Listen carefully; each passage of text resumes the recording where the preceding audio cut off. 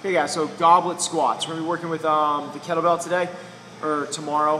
One of the things that we're going to do with this is the standards that we're going to hold for our workout are probably different than what you've seen before or what you might see in a future competition if this movement does show up.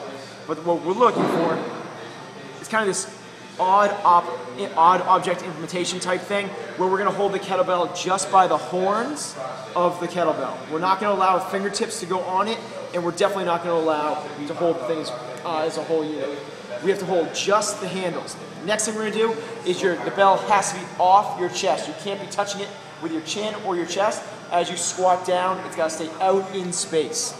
It takes a lot more demand of the upper body. That's the way we're doing it for today. Go get it.